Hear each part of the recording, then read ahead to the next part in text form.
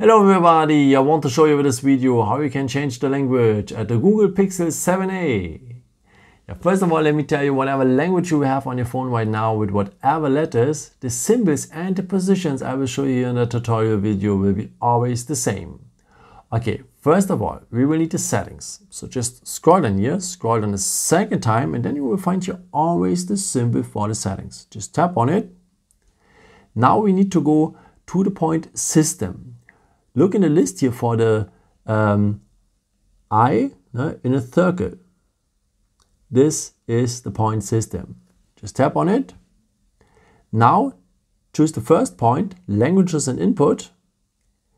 And again the first point for languages.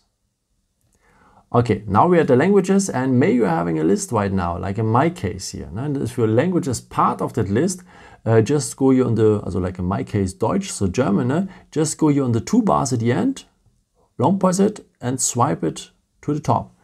And the phone will change the language, like in my case, to German, so Deutsch. Okay, let me put it back to show you what to do if your language is not part of that list. I think you can imagine already we need the plus symbol here to add a language. And yeah, now you have many choices. Now, I think for the video is better we continue in English. So we choose English again here. And the second step is always to, often to choose a local dialect.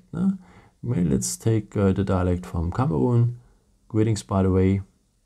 And now English with the dialect of Cameroon is now part here of our list. Okay, what to do next is to go on the two bars at the end, long press it and swipe it to the top. And now English with the dialect of Cameroon is now our language here on the phone. Yeah, I hope I could help you with this video and answer your question. And yeah, maybe if you want, you can leave me a nice comment or give me a thumbs up. It would be very helpful for my videos. Thank you so much for.